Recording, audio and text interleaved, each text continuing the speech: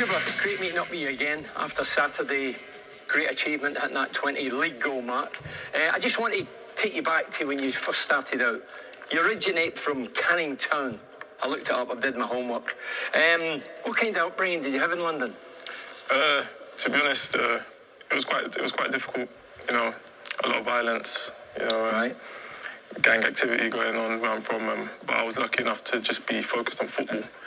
A lot of my friends were out doing crazy things on the road and stuff, but I was always focused on football, so that was like my lucky escape. When you say gangs, I was thinking of Glasgow. My upbringing was the same as yours. Really? Yeah. Did you ever go to Camden Market? That's one of my favourite markets. Camden's not too far. Yeah, I've been to Camden. Yeah. Any gear? Do you get any No gear. No. You came through the youth academy or the youth team at Arsenal. How did you enjoy that experience? That was good. Obviously, I was there from when I was 4 or 5. And 4 or 5? Yeah, it was quite early. I've been into football from a baby, so as soon as I got signed up for Arsenal, that's when it got serious for me, and just been there ever since. And growing up in London, Arsenal fan? I was a Chelsea fan. Chelsea first, fan, okay, yeah. I like your honesty. Yeah, because I was a fan of Jimmy Floyd Hasselbank. So. Oh, was that your boyhood hero kind of thing? That was my boyhood hero. Wow. Yeah. So I met him a few weeks ago. So that's why I started off supporting Chelsea, and then I signed for Arsenal, and then it was Thierry Henry that I started to follow from there. So it's no bad strikers. Not bad to look up to, yeah, not bad. Yeah. Any in that team, the youth team, progress to greater things either with Arsenal or elsewhere? Yeah, there's a few. There's like the Hector Bellerin. There's Alex Iwobi. Yeah. So yeah, there was quite a few others playing in different leagues and stuff like that. I played against Isaac Hayden the other days at Norwich City. So a few players did go on to have good careers. You played several games in Arsenal's first team. Your debut was against Sunderland. I've seen you beat them. Was it 3-1? I think so, yeah. What's your memories of that debut? How exciting was it? It was exciting. There was a big build-up to it because it was Mesut Ozil's debut as well. So obviously his new superstar coming and so all the focus was on him. And then I remember Giroud got injured towards the end, and I was asked to get my gear on quick, and I was amazed. I was only 17 years old, you know, so it was a special moment for me. Was the adrenaline flowing? Yeah, there was. The excitement and nervousness, a bit of both. You were then loaned out to several clubs. How difficult was that, bobbing around thinking, well, where's my future going here? It's difficult, especially like my first loan was 18, so a lot of players are playing in the under 18s or in the reserves at that time, but I was in League One playing at Coventry and Brentford City, so I was thrown straight into men's football. So it was quite difficult for me. I couldn't really settle, but it definitely helped me and become the player that I am today. Breaking into the Arsenal first team must have been daunting. I mean, I've looked up some of the names: Sanchez, Giroud, Welbeck. Yeah. They're all experienced international players. You're a young lad. That must have been daunting. It is. I was quite excited, to be honest, because it's amazing players, you know, big names: Santi Cazorla, Sanchez, Thomas Rosicky, Jack Wilshere. You know, these are players that I look up to when I was in the youth team. So I just wanted to gain as much knowledge and learn as much as I could from them. And it was who was your role model when you were at the Arsenal? Who did you look to and think, I'll take a few tips off him? Or it was probably Giroud. Right. And the reason why I'd say that is because we're two different types of strikers. So if I could add to what he was good at to my game, then it'll make me a better player. So I used to always talk to him about heading. He was probably the best. Was he more than happy? Yeah, he was always willing to teach me about my movements and my finishing, especially heading, timing of the heading, because I wasn't so good heading when I was younger. So join the club. Obviously, I worked on it a lot. It was one of my weaknesses, but he did teach me a lot of how to time my heading. He's just not a bad career, is he? Amazing. Amazing. Yeah, amazing. Arsene Wenger, manager of Arsenal, was quoted as saying, I believe Chuba has the attributes to make an impression in the first team. Fulfill his potential, it's down to him. Yeah, but obviously, as a young player coming through, he probably saw the ability that I had, but as always, it's down to mentality and down to hard work. Unfortunately, I couldn't quite make that step to the Arsenal first team. Because it's tough, you know. I named all the guys. Exactly, it is tough. I made a few appearances, but I couldn't quite keep it in there. But everything happens for a reason, and I enjoyed it while I was there. So, yeah. Is that what you believe? Everything happens for a reason? Yeah, definitely. I think everything happens for a reason. Maybe I wasn't ready at the time. Yeah. Still young. Maybe I had to go out there and play for other teams. Apply my trade, exactly. So. Was Wenger as cool as he portrayed? I mean, he wasn't cool when he faced Man United with Sir Alex Ferguson. Yeah. Was he cool in the main, or? He was, he was. He was cool. Very cool. Kind of similar calmness to the gaffer that we have now. Oh, Michael Carrick. Yeah, Michael Carrick. Okay. Yeah. Whereas I don't think I've seen Wenger like shout or go crazy or something like that. Maybe one time I've seen him go crazy, but apart from that, pretty much chilled. And what do you like in a manager? I mean, you've been in loan, you've been at the Arsenal, you've been here, you've been abroad. What do you like in a manager? Do you like one that shouts at you and gives you, or one that's cool? And what do you like? Cool, right? Yeah. Okay. I don't think you can get your best out of your players from just shouting at them, to be honest. That's my opinion. Yeah, no. Maybe things have changed now, you know, the modern day player probably needs an arm around him and a cuddle and stuff the like that. and all that. Yeah. I liked a cuddle. I never got one, but I used to like You didn't need one. You were scoring all the goals anyway. So. I was different. I wanted that volatile manager who used to. If I wasn't doing it, I didn't mind him telling me, yeah. Why did you like that? Was that when you was younger? Or? Because if I wasn't doing it, I would know myself I'm not doing it, and I need somebody to really tear me to shreds and say, you, come on, you. And, really? And that G'd me up. Whereas some of my pals didn't like that in the dressing room. They thought that was bullying. How about if another one of your players did that to you? Was that... That was fine. I would give them it back. Even although they were right, I was still trying to defend my... Your Arsenal career came to an end and you signed for... How do you pronounce the Greece side? PAOK. Right, I wasn't going to embarrass myself. That was 2018. Yeah. You had a good time over there, didn't you? I did. I took a step into the unknown. I was way out of my comfort zone. But that was the step that I was willing to take for my career. And... it did pay off the first few seasons. I enjoyed it. In 2020, you moved to Teesside, scored in your debut 1-1 draw against QPR. Did you get a bit of a shock when you arrived in this industrial Teesside? I mean, when I come off the train in 84, 85, you weren't even born, I thought I'd landed in the moon. There was cooling towers, smog. Obviously, it's an industrial, and I thought, what is this? I'm from the city of Glasgow. Yeah. And I got a bit of shock. It took me 1 year to settle. Wow. So did you settle instantly, or did you find it hard on and off the pitch? I probably did find it hard because I just had a newborn son at the time as well. Right. And it was quite difficult for me my first season. I think the playing style didn't suit the way I played, and I probably wasn't the right match to be in that squad and stuff like that. But like I said, everything happens for a reason, and the past is the past. Your first season didn't go to plan. You touched on that there, and you ended up back in Greece. By all accounts, they idolised you. Yeah? You won a cup and banged a few goals in, and important goals. I've read up about that. Did you think your Borough days were over? I did. Yeah. I did. To be fair, I did. I spoke to a few of the players, and while I was on loan, and they did say that the gaffer at the time would probably like me as a player because I'd probably suit his style of play. Yeah. So I did think there might be a bit of a chance when I came back in pre-season, but obviously I was told otherwise from then. So that's when I really thought, maybe my Middlesbrough days are over, and then things just quickly changed. I mean, a lot of people had written you off, including myself. Yeah. I watched you and I thought, he ain't going to do it here because, again, style 5 at the back. I'd have done away with the 5 at the back 10 years ago. Yeah. And I knew it would suit guys like you, but I didn't know when you went away and came back. I couldn't believe how good you were and how good you are. And my mates who ex-pros at Middlesbrough, I'm not saying who they are. They all couldn't believe how good you were because you showed everything: hold-up play, vision, goals, your touch, your work rate. You've got a habit of standing next to the defender and then you bolt, and the defender's looking where you've gone.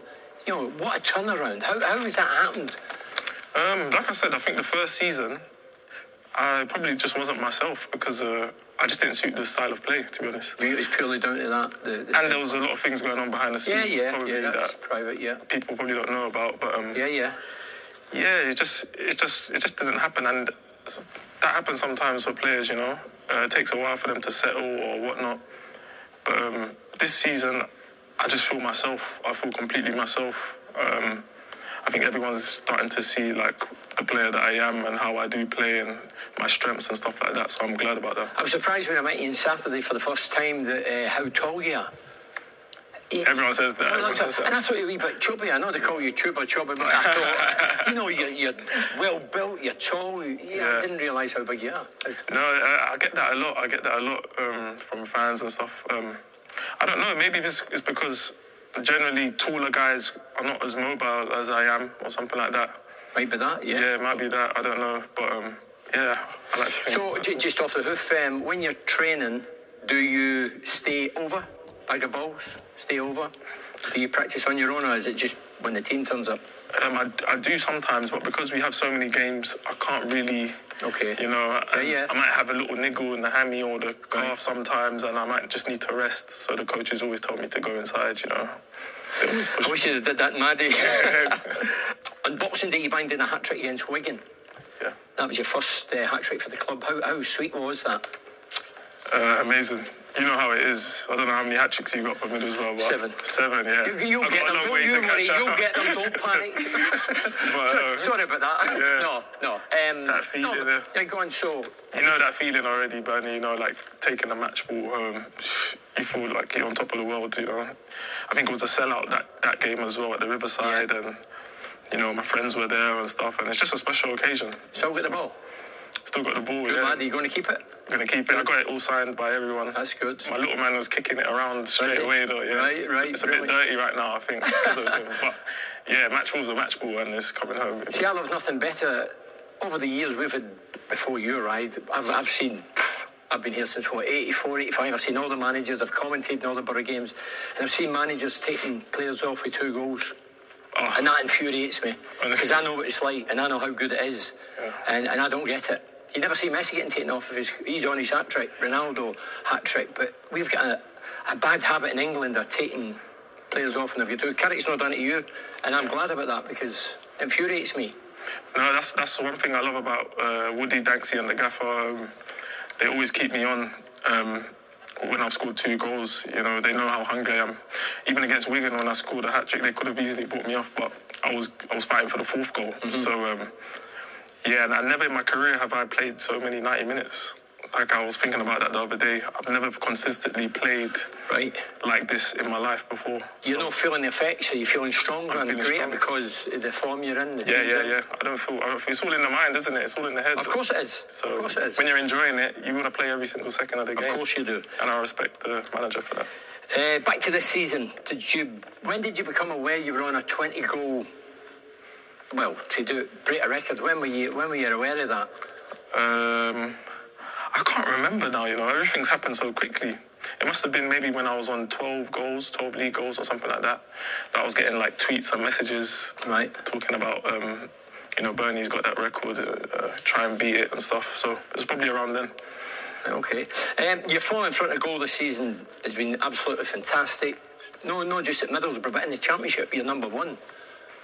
Does that make you think I'm going to get more? Does it put more pressure? What do you feel as an individual? You know as well, you know, as a striker, it's never enough, is it? No. It's never enough, you know.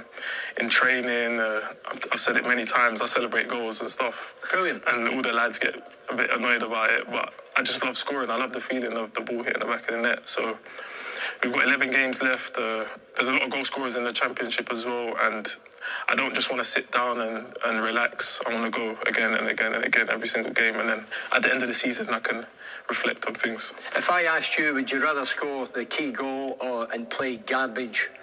You score the winner, play rubbish, or play fantastically well and don't score? What would you rather do? I'd rather have the worst game of my life and score. You're a real goal scorer. That's the answer I was looking for. Yeah, I hear guys saying, it doesn't. Well, of course it does. Yeah. I'd rather play garbage and score a goal of importance. 100%. Chris Wilder went, Michael Carrick came in. I think you've answered this earlier because I would have thought, here we go again, another manager, new ideas, don't know what he's up to. Were you aware that he would come in and change the formation, or did you hear anything about Carrick's tactics beforehand, or were you concerned?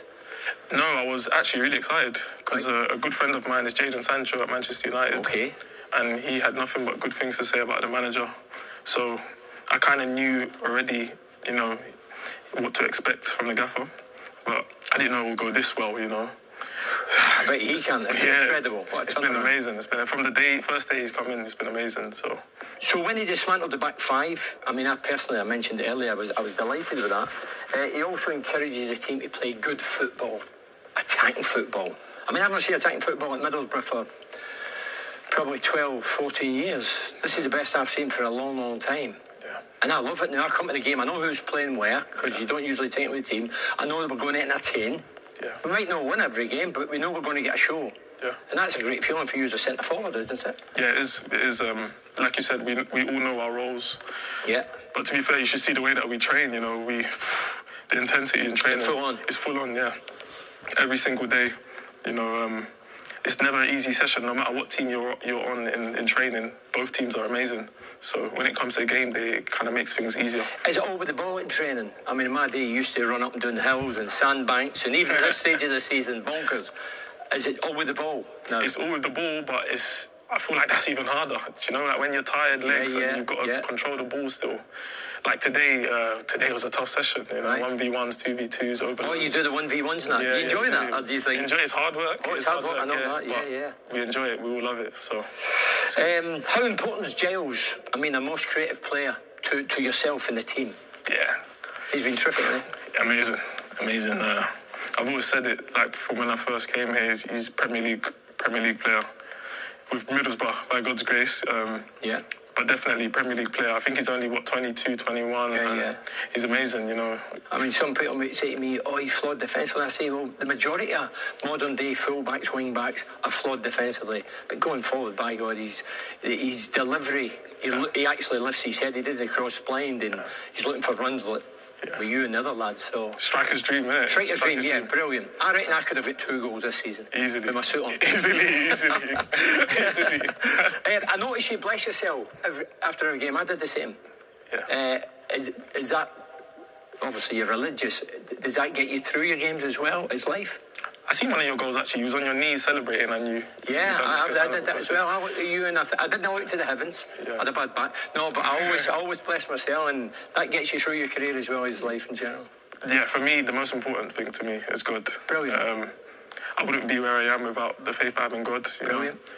When the beginning of the season, when things was looking all down for me, You saw with the faith. I had the faith, and that's what's got me to where I am now. So.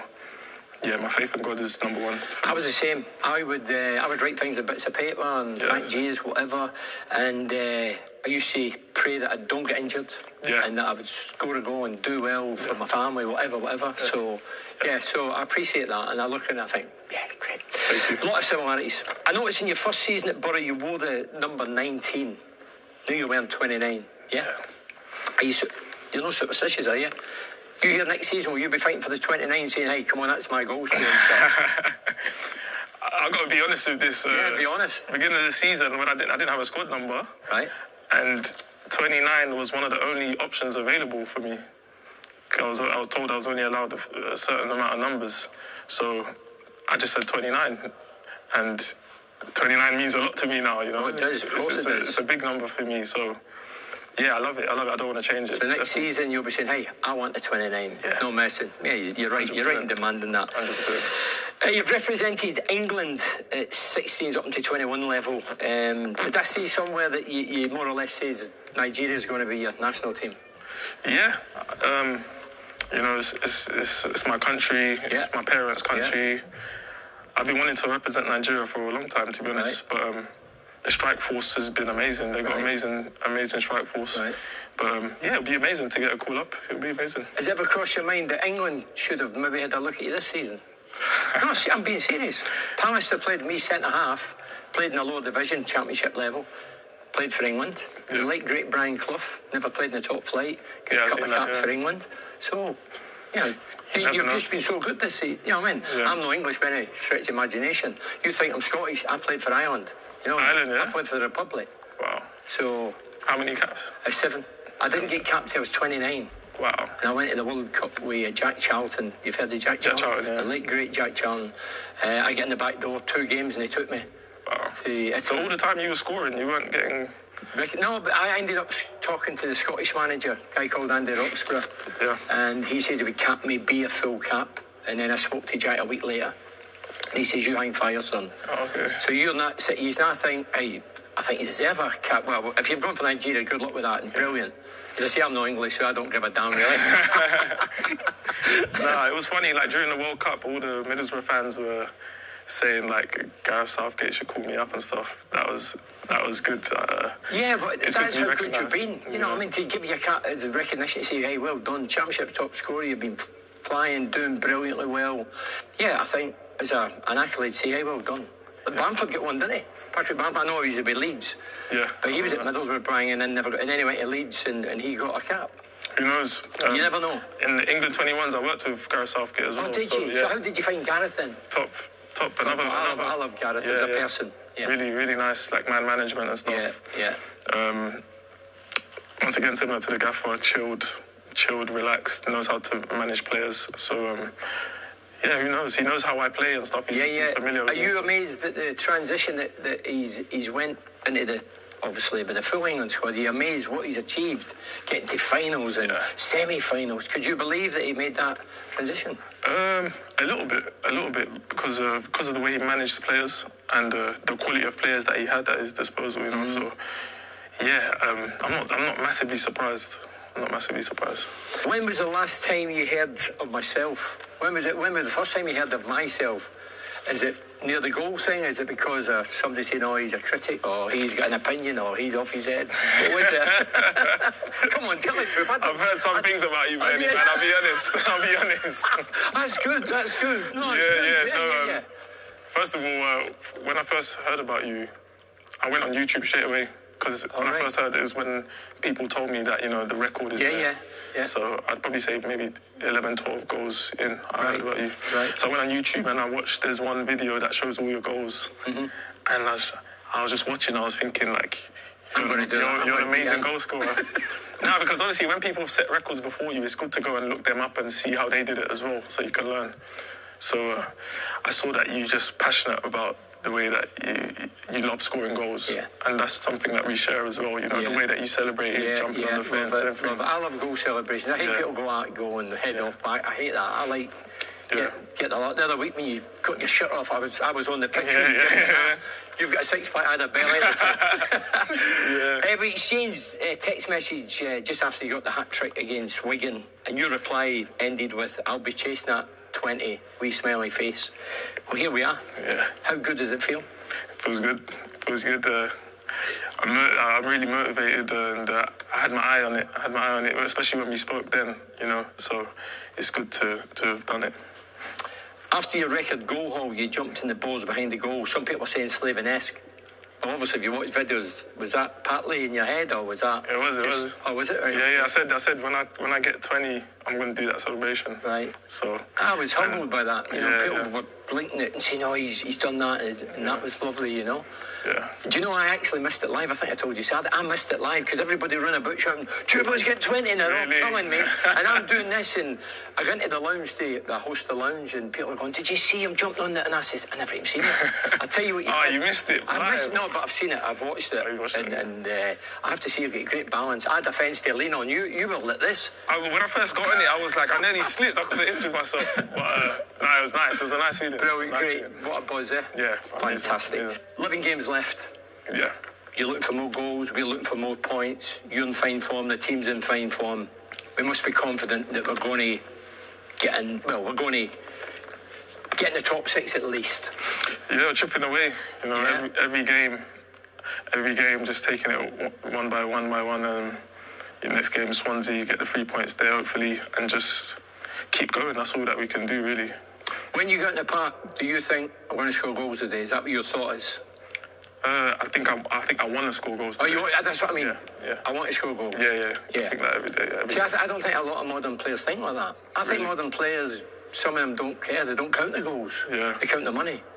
Counting your goals, then you count your money. Goals first. And you've obviously got that mentality. This season, I think you want to go and get another. See how many more you can get.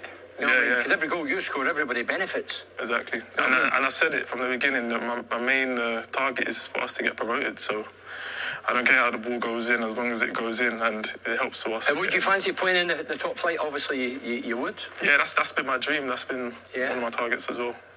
I came with ambition, because I was part-time in Glasgow, and I came with ambition of playing the top flight, playing at Wembley, international. Fortunately, I got there. Yeah. Difficult, but it can happen. You know what I mean? It can happen, can it? Of course. And to dream about that, the Premier League, I think personally it would suit you. I get told that when we get promotion, there's a guy called Gary McAllister. He was Stephen Gerrard's number 2 at Rangers and at Villa. And I used to go to see nightclubs as him in Glasgow, and then I met him. They beat us. It was Leicester City last game of the season, and we had to want to get promoted, providing a couple of games goes our way. Anyway, we get beat. We end up the playoffs, but eventually got promotion. But he says to me, Bernie, you'll love it, because if you play football and you can play football, which you can, you'll love it. Because Championship, there's a lot of thugs, that's not the right word. There's a lot over the top men and dirty challenges, and I seen you losing on Saturday, by the way. Do you know what I mean? But when you got there, they're better defenders, and it's all about clugging and kicking, and you know what I mean? So I personally think it would suit you. Thank you. And do you enjoy that? Going deep? I did that. Yeah, I love it. I love it, getting on the ball. I need to be connected in the game. I can't be disconnected. You know, some strikers can just stay in the box and score, but I need to be connected. Even if it's one touch here, one touch there, going wide, I need to just be involved in the game. So, Chuba, thank you very much. It's a pleasure. I'm absolutely delighted for you. Cheers. Thank you. Thank you very much. Good. Chuba Ackpom. What more do you want? It was all right, wasn't it?